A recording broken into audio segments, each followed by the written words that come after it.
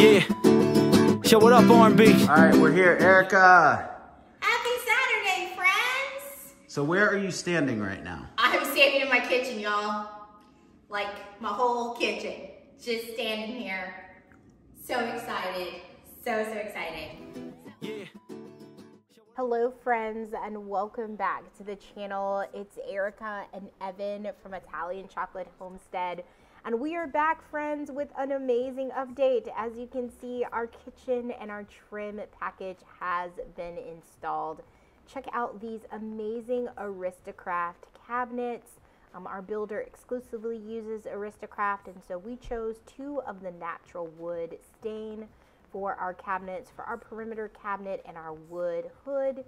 We chose the stain burlap, which is more of a gray-brown stain.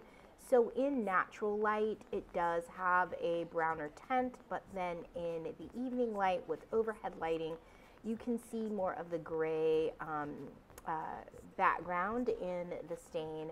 Absolutely love the color. It's, I think, a very timeless color.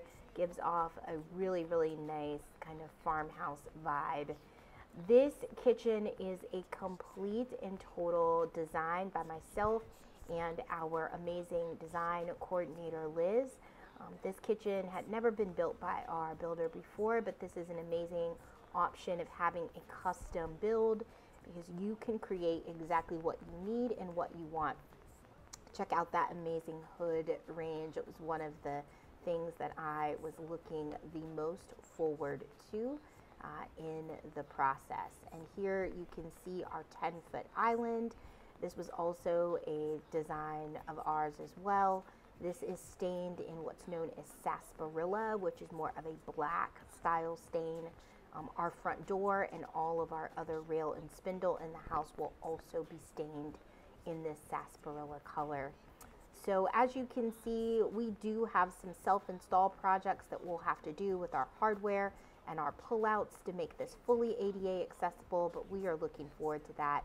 This is our 4x4 corner pantry that Evan is getting here for you.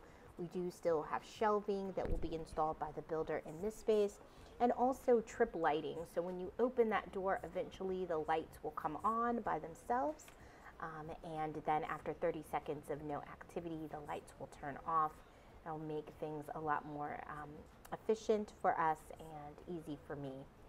Lastly is this amazing cabinet that we had installed for our microwave. This is called a tall microwave hutch. And so the microwave will be built in, and there is storage above and below, including this amazingly large drawer. Check that out. Cannot wait to be able to utilize all of the storage in this kitchen space. So we created this kitchen with, you know, 2 things in mind. My ability to be able to move around using any type of assistive tool and the ability to have storage. And I think we captured it really, really well. But doesn't it feel so good? Next is our rail and spindle package. As you can see, we actually opened up the wall here. So included in the package was just a fully capped wall with a door at the top of the staircase. We actually opened that up to have them install a rail and spindle and then place the door at the bottom of the staircase. As you can see, the railing is in as well. Eventually, these will be stained black. The natural wood will be stained black to match our island as well. We're super excited about this project too. You know when you get through it, how good that feels? Next is our master bathroom. We also have Aristocraft cabinetry in this room as well. The stain in this room is flagstone, and so if burlap is on the lighter end and sarsaparilla is on the darker end, flagstone is somewhere in between those 2 stain colors.